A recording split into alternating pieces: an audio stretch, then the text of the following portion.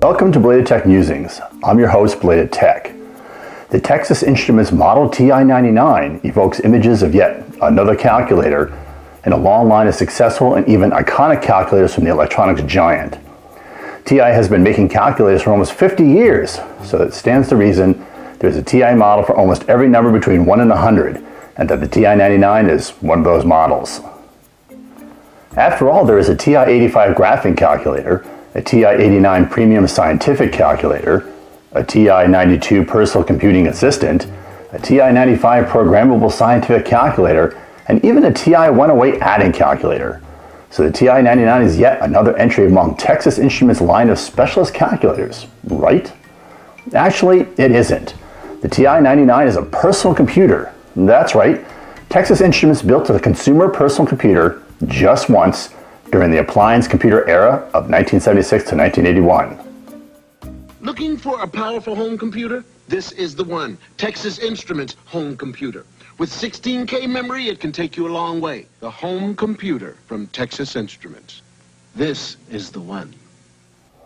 The TI-99 was Texas Instruments' power play in the consumer PC market against Commodore, Apple, and Tandy. The company figured its technical advantage in microprocessors and its corporate deep pockets would work just as well in appliance PCs as it did for calculators, a niche where TI has successfully put out of business every other competitor other than HP. But this time the tables were turned on Texas Instruments, and after losing over $500 million in 1984 money, a truly stupendous sum, the company threw in the towel and exited the market. Let's take a look at the TI-99 and explore what happened.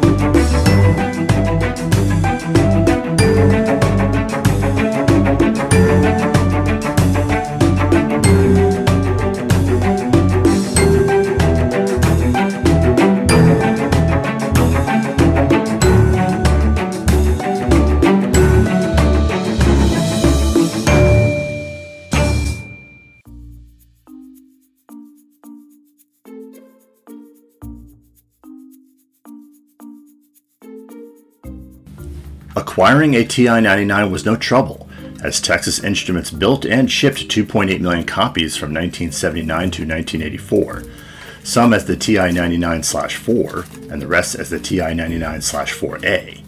Of course, one can't find any TI-99s in thrift shops, as there is little demand for used 1970s era proprietary gaming and computing consoles. But as is usual, eBay has more than its share of the computers.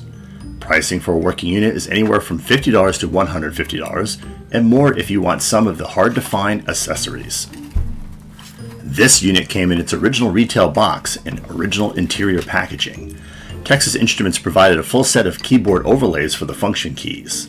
The foam inner packaging contained the actual computer and some loose documentation. It was clear that this packaging did not include the operation manual, which had been removed. The loose documentation concerned the game controllers, which were not included in this particular arrangement, interference with the pre-1970 color televisions by the TI-99 circuitry, and variations in provided AC adapters. Also in the loose documentation was a subscription form for 99er Home Computer Magazine. Interestingly, the magazine was not published by Texas Instruments. An independent publisher produced the magazine from May of 1981 to November of 1983, or just before the final sell-off and discontinuance of the TI-99. 1 year or 12 issues cost $25.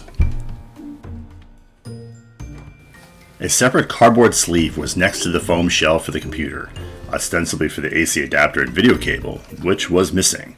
That made a total of 3 missing items from the box. It is common for a lot of eBay sellers to break down a full box into parts and sell them off individually, something that might have happened in this case. I had bought this unit 10 months before this video was shot, so it wasn't possible to check the listing. Thus, with some annoyance, I ordered replacements for the missing manual, AC adapter, and video cable. The computer itself was in reasonably good shape, although the top cover had popped a bracket and bulged slightly, and something was rattling inside the case. Hopefully this was not an indication that the unit would be defective or broken, something the seller did not reveal in the listing. It is caveat emptor on eBay for vintage electronics, as most sellers don't even bother to verify operation, or to say one way or another, figuring if the buyer was stupid enough to want a 40-year-old electronic device, they must know what they're doing. After inventorying what was missing from the stripped original packaging, I ordered the TI-99 user's reference guide, the power supply, and both a composite video cable and a 75 ohm video adapter. The user's reference guide was pretty beefy, with plenty of programming tips for the TI-99. It was no substitute for the original owner's manual, however, as unit navigation details were sparse in the guide. The 75 ohm adapter allows the user to connect a TI-99 to a television instead of a monitor, albeit at least a television with a UHF connector. You'll need a TV manufactured before 2008 to use this connector, as analog TV broadcasts were terminated in June of 2009. The TI-99 AC adapter is heavy and bulky, as most transformers are from this era, but it has the proprietary connector the TI-99 uses. Finally, we have the composite video adapter, which allows us to connect to a monitor that uses those inputs, or a TV that includes composite RCA connectors.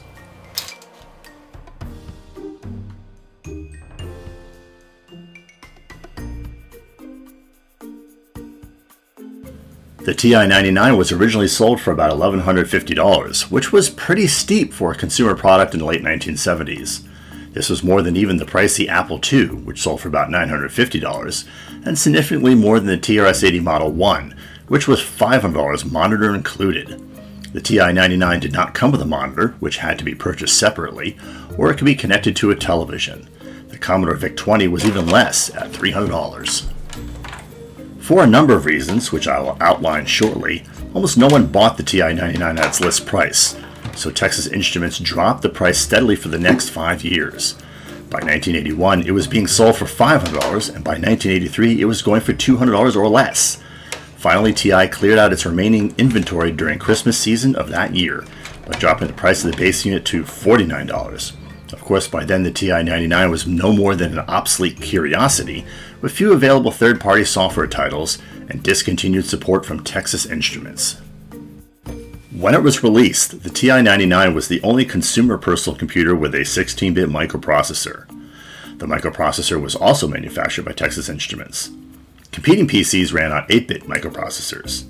In theory, this meant that the TI-99 had more computing power for software, but in practice this was not the case.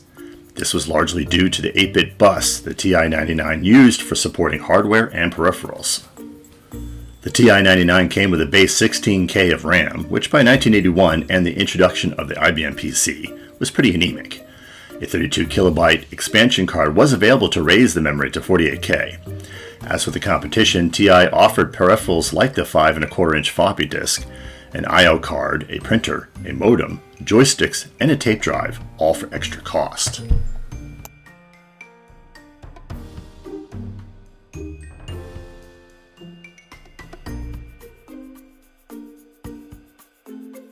The TI-99's graphics, which was supported by another custom TI chip, the TMS-9918, was better than most competing systems, with 32 by 24 characters or 256 by 192 in pixel mode. Either mode supported up to 15 colors, and video was provided through composite output. Texas Instruments offered various optional color monitors during the lifespan of the TI-99. There were about 100 software titles available for the TI-99. This library did not include popular business titles like VisiCalc, WordStar, or Microsoft Basic, but it did feature clones of many of the popular arcade games of the day.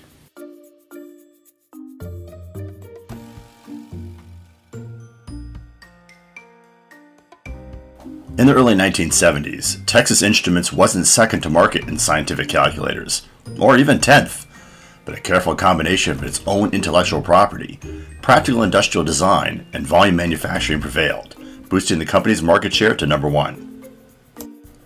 Texas Instruments figured in the late 1970s it could do the same to the consumer personal computer market that it did to the calculator market in 1973. Like the original calculator market, the personal computer market in 1979 was dominated by smaller and less well-funded corporate players. The semiconductor giant was about to find out that a personal computer was not like a calculator. The initial TI-99 model, the TI-99/4, was the most expensive PC on the market. It featured a calculator-style keyboard, a proprietary version of BASIC, and virtually no third-party software. Texas Instruments scrambled to improve the TI-99 and released the TI-99/4A with a more standard-style keyboard and a large number of peripherals in 1981. It still didn't offer compatibility with third-party software, which became an acute problem when IBM launched its own open architecture PC just before the update to the TI-99. But Texas Instruments' biggest problem was Commodore, which was determined not to get squeezed out by its larger rival a second time. Commodore CEO Jack Tramiel ruthlessly cut the price of the VIC-20 each time Texas Instruments lowered the price on its own PC. In 1983, Texas Instruments was fighting a two-front battle. On one front was the Commodore VIC-20, and on the other was the IBM PC. Like Tandy did with the TRS-80 Model 2000, TI released an incompatible IBM clone called the Professional Computer. And like Tandy's doomed Model 2000, the Professional Computer slid into obscurity. By 1984, a tide of red ink was flooding Texas Instruments books, like the elevator lobby of the Overlook Hotel and the movie The Shining. The company had outlasted Tramiel's tenure at Commodore, but both the accelerating PC industry and shareholder anger staggered the proud electronics giant, and it finally threw in the towel on personal computers.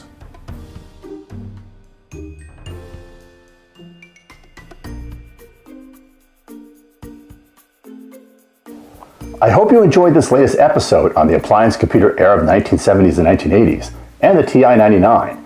If so, click that like button. Let us know that you want more of these types of episodes by clicking the subscribe button. Activating the bell icon will also make sure that you receive notifications of new episodes. Links to material related to this video, the VTM channel, Texas Instruments, and the TI-99 can be found below. Save the link to our Instagram account so you can get early updates to our channel. You will find link windows on the left of this video to other episodes. Thanks for watching.